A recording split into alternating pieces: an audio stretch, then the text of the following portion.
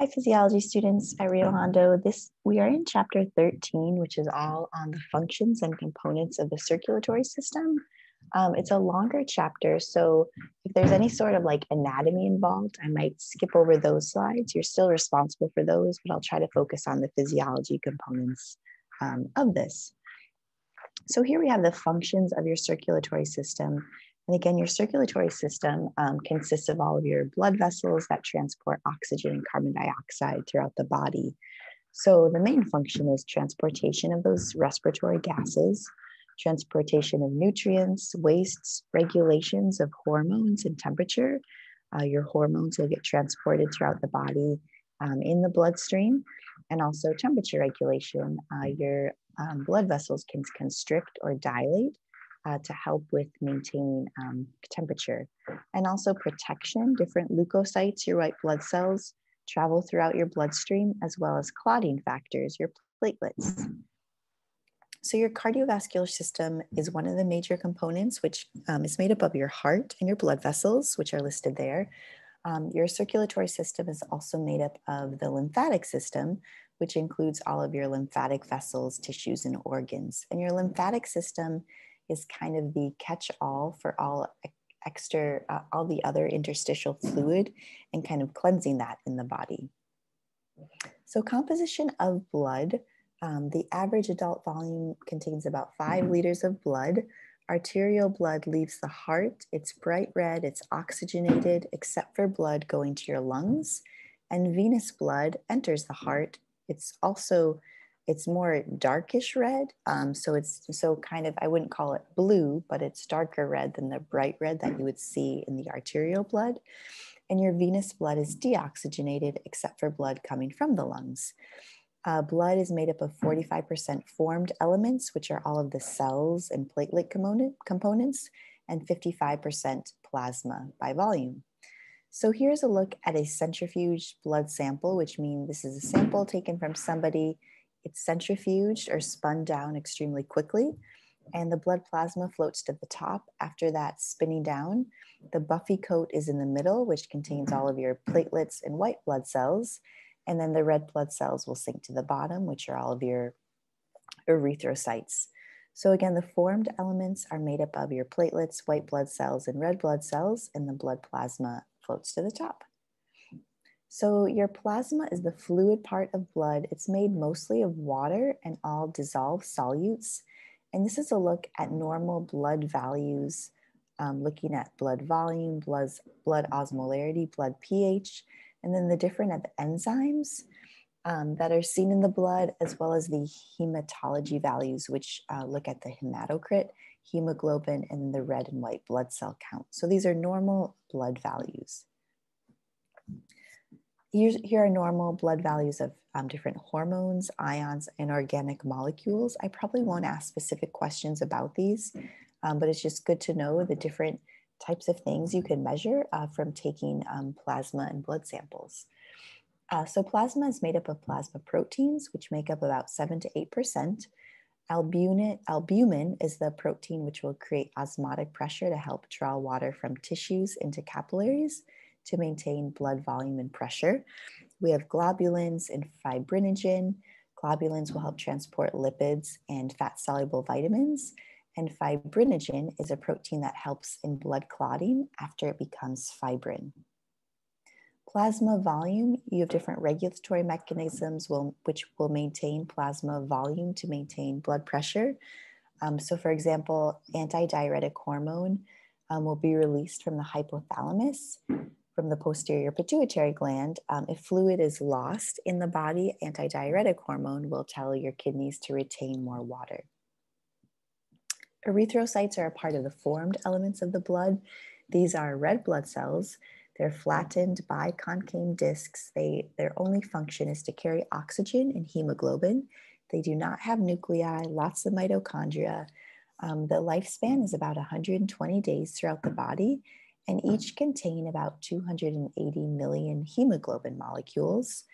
The iron heme in the center of each kind of quadrant of the hemoglobin protein is recycled from your liver and spleen. And anemia is what we call abnormally low hemoglobin or red blood cell count, and you can have different types of anemia. So here's a look at a red blood cell, no nucleus, the biconcave or donut-like shaped. The sole purpose of red blood cells is to carry oxygen and hemoglobin. Leukocytes are white blood cells. They do have a nucleus and mitochondria. Their count is shown there. There's different types of leukocytes, whether they're granular or agranular. You might have learned a little bit of this from anatomy, so brush up on what the granular leukocytes are and what the agranular leukocytes are. And this just shows the blood cells and the platelets of the formed elements of blood. Here are the three types of granulocytes: neutrophils, eosinophils, and basophils. You can see they have teeny tiny specks of granules. And then the monocytes and lymphocytes are the other two types of leukocytes. And then we have platelets, which help to form blood clots, and the erythrocytes, the red blood cells. So here are platelets, also called thrombocytes. They're smallest, they lack nuclei as well, they're short-lived, and they will clot blood with several other chemicals and fibrinogen, the protein in plasma. And they will also release serotonin that stimulates vasoconstriction of your blood vessels, which makes sense. If you have some sort of injury, you want your blood vessels to constrict. So platelets will kind of have a twofold effect for that. This is a great chart to review the formed elements of the blood and kind of the description and their function. So you can pause this lecture at any time to kind of review that chart. Hematopoiesis is the process of blood cell formation coming from hematopoietic stem cells, which are embryonic cells that give rise to all blood cells. And then from there, the cells will differentiate to form different types of cells. Erythropoiesis is the formation of red blood cells. It occurs in the red bone marrow. The regulation of erythropoiesis is due to a hormone called erythropoietin, which will be released from your kidneys when low oxygen levels are present. A little bit more about erythropoiesis. Most iron will be recycled from old red blood cells, and the rest of iron comes from the diet. Iron is transferred through the blood bound to transferrin, and a major regulator of iron homeostasis is the hormone hepcidin. So this is just a look at the stages of erythropoiesis, starting from a stem cell and then differentiating itself eventually into a red blood cell, an erythrocyte, which is released into the blood. Leukopoiesis is the formation of white blood cells, and that's all I really want you guys to know about that. Thrombopoietin stimulates the growth of megakaryocytes and their future maturation into platelets. Thrombocytosis is an abnormally elevated platelet count, and this occurs when conditions such as acute blood loss, inflammation, cancer, and others will stimulate the liver to produce an excess of thrombopoietin. Then we'll talk about red blood cell antigens and blood typing. Antigens are found on the surface of cells to help the immune system recognize itself. So the antigens present on your red blood cells will give the blood type that you have.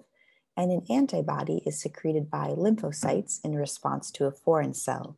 So we get to our ABO blood typing system where everyone has a specific blood type. So the antigen on an erythrocyte cell surface gives a person that blood type. So if you are type A, you have the A antigen. And if you are type B, you have the B antigen on your red blood cells. If you're type AB, you have both A and B antigens on your red blood cells. And if you're type O, you have neither the A nor the B antigen. So here's a look at the ABO system. The genotype, don't worry too much about that. That's the genotype that gets passed down. But here's the antigen present, and you will create antibodies in your plasma against antigens of anything foreign. So I am type A blood, so I have the A antigen on my red blood cells, and my plasma has created antibodies against B. So we call them anti-B antibodies. Type O blood, because it has neither antigen on its red blood cells, it will create antibodies for both anti-A and anti-B. And Type AB blood has the AB antigen on its red blood cells. And because it has both antigens on its red blood cells, it won't create any antibodies because it doesn't want to create any antibodies against the A or B antigen because it has those both recognized as self on its red blood cells. So this just describes how the plasma will contain antibodies against the antigens that aren't present. So type O has both type of antibodies. We call it the universal donor because of that. Type AB blood has no antibodies present, and we call it the universal recipient. A transfusion reaction, if a person receives the wrong blood type, antibodies will bind to erythrocytes to try to attack those antigens that it recognizes as foreign, and it causes agglutination or clumping of red blood cells. So this just shows a type A red blood cell has these A antigens on it, and it will form antibodies against the B antigen. And you can kind of see these anti-B antibodies will hook up. It has a square receptor site, and that'll hook up to the B antigens on the type B red blood cell. So here we have agglutination will occur if an anti-B antibody in a type A person will kind of meet up and hook up with a type B red blood cell. And agglutination occurs similarly. The type B people have the anti-A antibodies, which will fit nicely or have a receptor for the type A antigen on a red blood cell. So this just is what happens. Agglutination will occur when these antibodies kind of bind to the foreign antigen. And when it binds to a foreign antigen or red blood cell, it will cause clumping to occur. And that's what agglutination is. Agglutination can be useful to detect for blood typing. So this is showing kind of the mixing of blood. And this is just showing agglutination is occurring when you mix type A blood with an anti-A antibody. You see this clumping or agglutination occurring. Type B blood mixed with an anti-B antibody. Type AB blood shows clumping really mixed with either antibody because either antibody will bind up with those antigens on a type AB red blood cell. So it gets a little more confusing because you have a positive or negative to your blood type, as I'm sure you're aware. And really simply put, that positive or negative just means that you have an extra antibody either present or absent on the surface of your red blood cells. So if you're positive, you have the Rh factor, which is the antigen D. And if you're negative, you do not have that antigen. If you're Rh negative, so if you're A negative, for example, you will not have antibodies against that Rh antigen unless you're exposed to Rh positive blood. And you'll only be exposed to Rh positive blood either through a blood transfusion or pregnancy. And we have an issue in pregnancy. For example, if a negative mother is exposed to a fetus with positive blood, that negative mother will begin to produce antibodies against that positive Rh factor. This may cause what we call erythroblastosis fetalis in future pregnancies, as antibodies could cross the placenta between the mother and fetus and attack fetal red blood cells.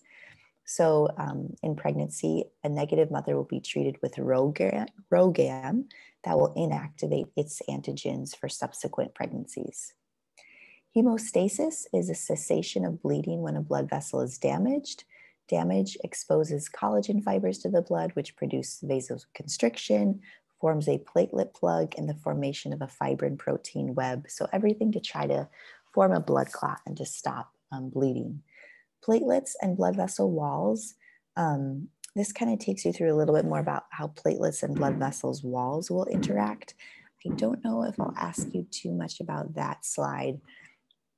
You can kind of read through the platelets and blood vessel walls here and how exactly platelets will try to create a plug to stop the bleeding from occurring. I won't ask you too many exact details about that though. Just you should know that activated platelets will also activate plasma clotting factors.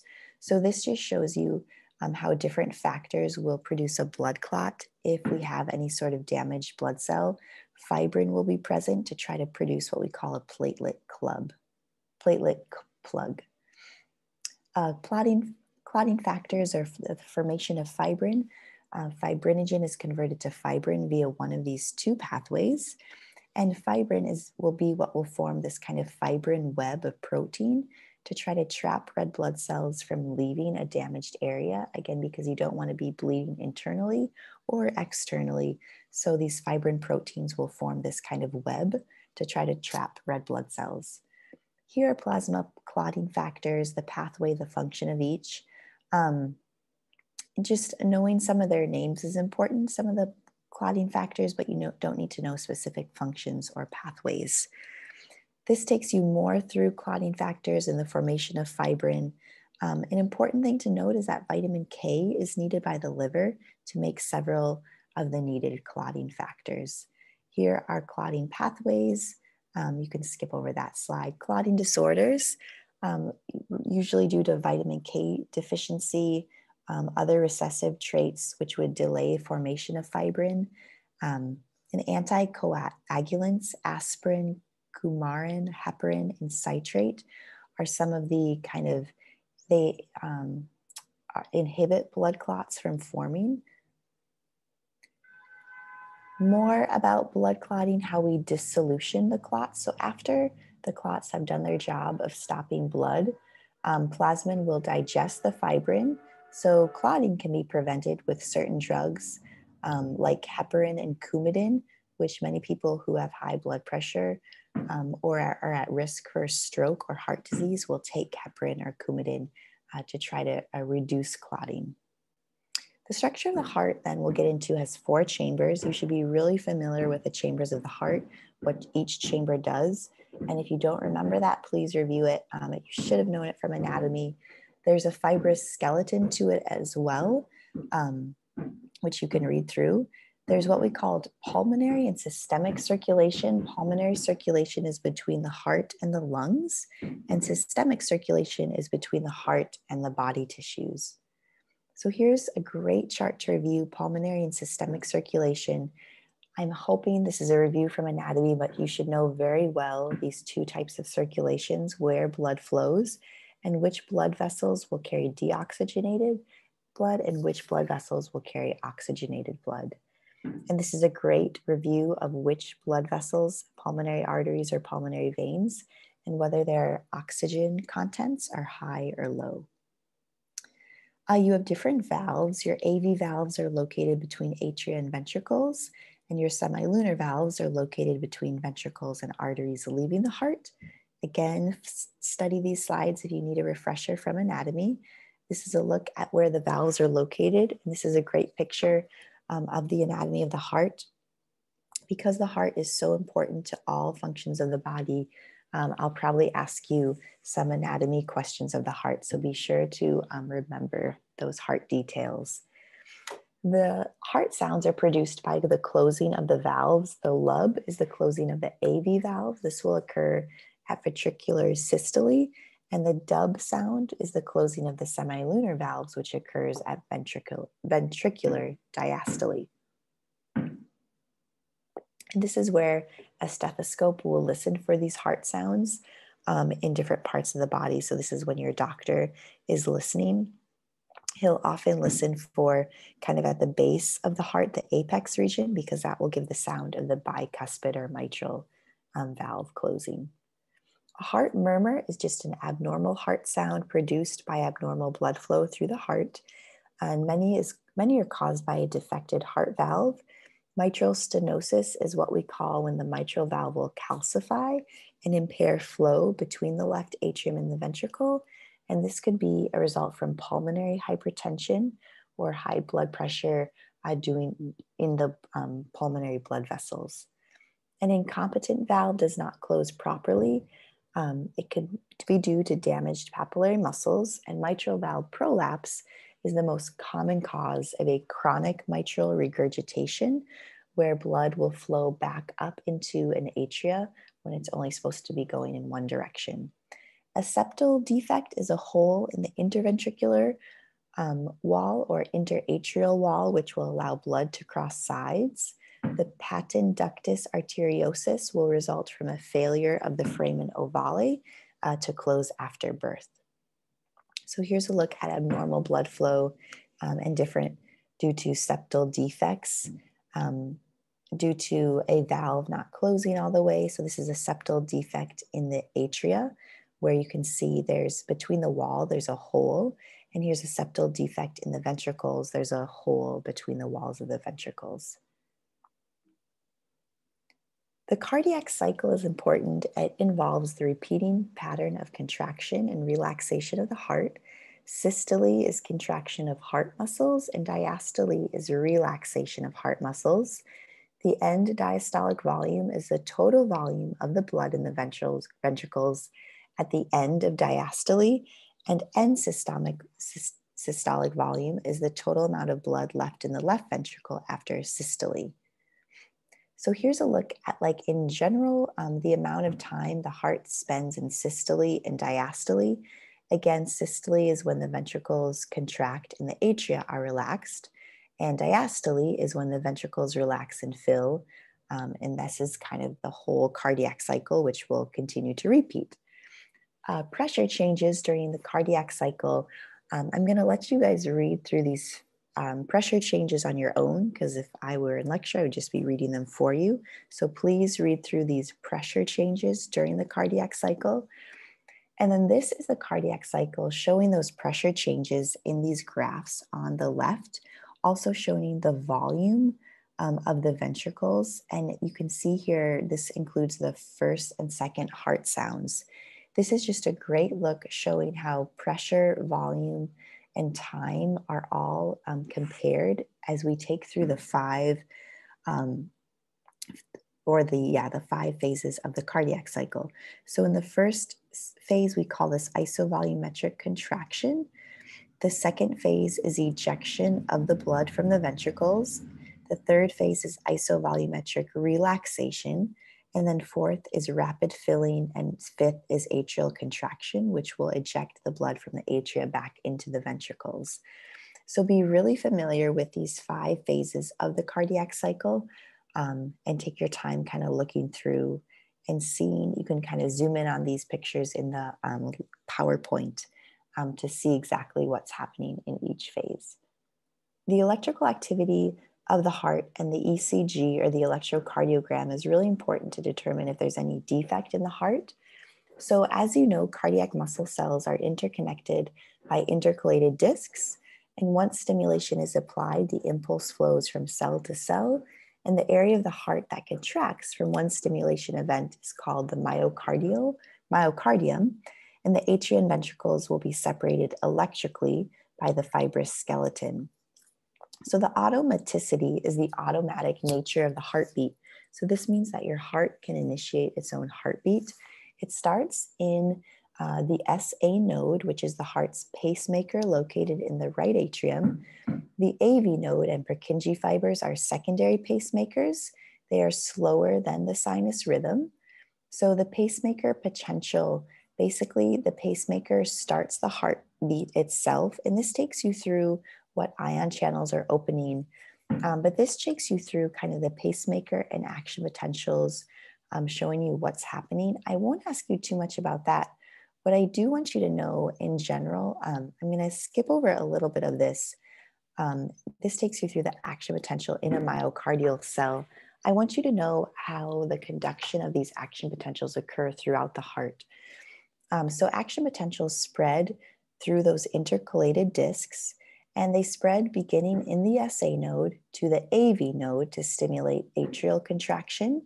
The AV node is at the base of the right atrium, and the bundle of His will conduct that stimulation further on to the ventricles. In the interventricular septum, the bundle of His divides into right and left Purkinje fibers, and it's those Purkinje fibers which travel into the myocardium walls of the ventricles, which will stimulate ventricular contraction. So just pause the slide and read through these steps, the conducting tissues of the heart, because this is what I want you to know, how electrical activity gets passed through the heart. And this picture describes it in a visual way. So electrical activity starts in the SA node, gets passed to the AV node, down the bundle of His into the right and left bundle branches, and then into the Purkinje fibers. And this depolarization of electrical activity is what will cause the heart to contract as a unit and cause contraction of atria and then ventricles. The conduction of impulses, the action potentials from the SA node spread rapidly, but at the AV node, things will slow down and the speed will pick up again in the bundle of His, reaching the Purkinje fibers. So your ventricles will contract about 0.1 to 0.2 seconds after the atria contract, and that's due to kind of the slowing down at the AV node. Excitation contraction coupling also occurs here due to calcium release binding to the sarcoplasmic reticulum. I won't ask you guys know too much about this in the heart, but this just is a great graph showing where the action potential occurs, and then milliseconds later, the contraction will occur, which will be generated by the tension. Repolarization occurs, and then the myocardium will relax as things go back to normal. There's a refractory period because the atria and ventricles contract as single units. They cannot sustain a contraction. So because the action potential of cardiac cells is long, they also have a longer refractory period before they can contract again, and that's just the relaxation time. So an ECG is important because it records the electrical activity of the heart by picking up the movement of ions in body tissues. It does not record action potentials, but it results from waves of depolarization, the electrical events leading to contraction and relaxation. So you should be familiar with the ECG waves and intervals. The P wave is when the atria depolarize. The PQ interval is atrial systole. The QRS wave is ventricular depolarization. And then the ST segment is what we call the plateau phase or ventricular systole. And then the T wave is ventricular repolarization. So you should be really familiar with graphing or being able to label an ECG, and then knowing what happens at segment of the graph. And again, those are shown in this slide. So this shows the relationship between the impulse conduction and the ECG. So this just shows you, again, the P wave is the atria depolarize and contract.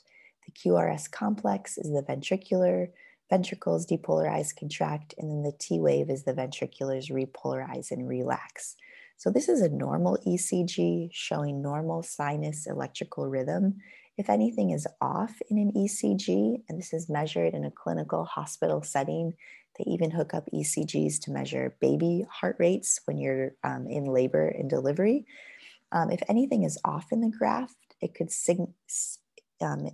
initiate or signify that something is wrong in how the atria and ventricles are contracting because the electrical activity isn't getting through in the correct amount of time. So this is just showing where the limb leads are placed. Usually there's 3 limbs placed on the right arm, the left leg, and then the left arm and left leg. And this just is showing how the different leads are placed of an ECG to pick up ECG waves, because your skin will show electrical activity that's coming from your heart. So it's able to record the electrical activity of the heart taken from these different leads. And you don't need to know specifics about the leads. The ECG and heart sounds, the lub sounds will occur after the QRS wave as the AV valves close. And the dub sound, that's the second heart sound. So the lub dub, lub dub, lub dub you hear in a stethoscope. Again, the dub sound is the second heart sound, occurs at the beginning of the T wave as the SL valves close. And again, this is a great graph showing the heart sounds, where they will occur in the ECG segment, and showing the pressure in the ventricles as pressure builds and then decreases as blood is ejected from the ventricles. Arrhythmias are any sort of abnormal pattern of electrical activity that results in abnormalities of the heartbeat.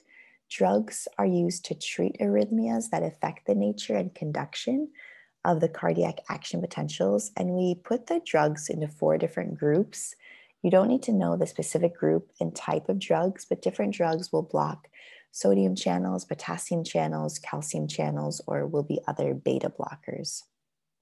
Then into blood vessels. These are the different types of blood vessels. And again, review this from anatomy, spend some time brushing up on this, knowing the different sizes of blood vessels, whether it's a large vein, large artery, medium-sized vein, medium-sized artery, venule, arterial, and then capillaries. You'll notice here that large arteries and medium-sized arteries always have a thicker layer of the tunica media, which is the smooth muscle. And the medium-sized veins have valves in them, which help to keep blood flowing back up to the heart in your legs. So here are the tunics, or the layers of the blood vessels. I'm going to have you guys review these on your own. So these are just the layers that make up all of the blood vessels. This describes the different sizes of arteries. Elastic arteries are closer to the heart. Muscular arteries are farther away from the heart and they have more smooth muscle. And then arterioles will be the arteries that provide the greatest resistance, and control of blood flow through the capillaries happens at the arterioles. An aneurysm is any sort of balloon-like swelling in an artery or in a weakened ventricular wall. It most commonly occurs in the aorta or the descending aorta, and the aneurysm could eventually burst, which is not good. And an aneurysm usually results from a congenital causes and atherosclerosis, which is a buildup of plaque. But hypertension and diabetes can also increase the risk of an aneurysm. And again, an aneurysm would be bad if it would be to burst, because then the whole blood vessel is broken and leaking blood out, and you'd be internally bleeding. Microcirculation describes how different sphincters, called precapillary sphincters found in your arterioles, will constrict or dilate to control blood flow through the capillaries and then back through your venules and veins. So that's what microcirculation is. The capillaries are the smallest blood vessel. This is where gases and nutrients will be exchanged between blood and tissues. And again, it's regulated by vasoconstriction and vasodilation of arterioles through those precapillary sphincters. These are the three different types of capillaries that I'll let you guys read through. You should know the three different types of capillaries, so feel free to read through those. And this is just a look at different types of capillaries, whether it's a muscle capillary or a visceral capillary. Veins, an interesting thing about veins is they're called the reservoirs of blood. So most of your total blood volume is just hanging out in your veins. So they'll have a lower pressure than arterial pressure. They'll have thinner walls, a larger lumen, and they collapse when cut because they won't have as much smooth muscle surrounding them. Veins need help to return blood to the heart, so they use skeletal muscle pumps, which muscles surrounding the veins will help pump the blood, as well as valves, which will ensure one directional flow through the blood. So this is a look at a skeletal muscle pump. When a contracted skeletal muscle contracts, that'll push blood flow up. Also showing how valves will close once blood gets up a certain point. Due to that gravity, blood would want to flow back down, but the closing of the valve will keep the blood at that level, again, to try to get the blood back to the heart as quickly as possible. Varicose veins are enlarged surface veins, usually happens in the lower limb, when occurs when venous congestion stretches the veins to a point that the venous valves no longer close effectively. It could occur from genetics, also long periods of standing, obesity, age, also due to pregnancy, due to some compression of abdominal veins by the fetus. Walking can reduce venous congestion in varicose veins, as well as compression stockings and leg elevation. Some people get their varicose veins surgically treated, which includes sclerotherapy using laser therapy, ligation, and stripping of the veins. Deep vein thrombosis has to do with inadequate venous blood flow in patients who are usually bedridden. So they could lead to a deep vein thrombosis, which is just basically a clot in the veins, but it could turn into a thromboembolism, which could then travel places. So walking around as soon as possible after surgery is really ideal to reduce the risk, as using compression stockings and other devices that compress the leg. Anticoagulant drugs or thrombolytic agents may also be necessary to prevent or treat a thromboembolism, so it doesn't result in a potentially fatal pulmonary embolism, which is a clot that would travel to the lungs and block blood supply within the lungs. So it would block the ability for oxygenated blood to get to the heart and then to the rest of the body. Arthrosclerosis and cardiac arrhythmia. So arthrosclerosis is the common form. This is just hardening of the arteries. It contributes to 50% of deaths due to heart attack and stroke. It's when plaques will protrude into the lumen of your arteries and reduce blood flow. Causes of this are smoking, high blood pressure, diabetes, high cholesterol. So this is just to look how a thrombus or a plaque will form in an artery, and you can see how it will really kind of constrict blood flow through the artery. Not good. This is how arthrosclerosis develops through the fatty streaks, smooth muscle, a cap of connective tissue covers it. So you can read through that. Cholesterol and lipoproteins, low density lipoproteins carry cholesterol to arteries. So people who consume or produce a lot of cholesterol have more LDLs, and this high LDL level will be associated with increased development of that arthrosclerosis. This is a lipoprotein, and cholesterol and lipoproteins, high density lipoproteins, HDLs, carry cholesterol away from the arteries to the liver for metabolism. So statin drugs like Lipitor will increase HDL levels because they're taking away the cholesterol away from the arteries. So that is actually a good thing. So HDLs are good lipoproteins. Inflammation in arthrosclerosis, it's now believed to be an inflammatory disease, which you can read through on your own. So a measure of inflammation. Ischemic heart disease, it's a condition characterized by inadequate oxygen due to reduced blood flow. Arthrosclerosis will often be the main cause. It's associated with increased production of lactic acid and pain.